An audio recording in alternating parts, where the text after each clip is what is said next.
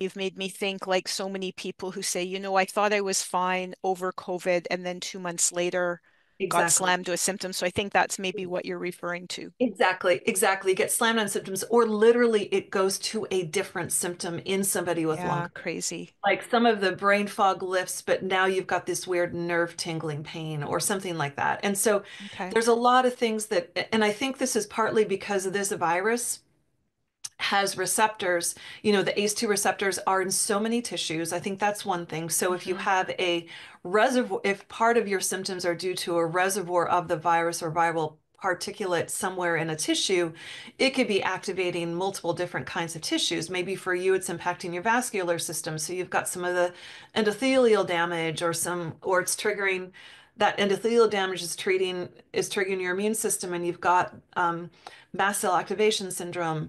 And so then you flare up when you eat a high histamine food, which seems random, but it is from the Yeah. COVID, right? It's like it can trigger so many different aspects.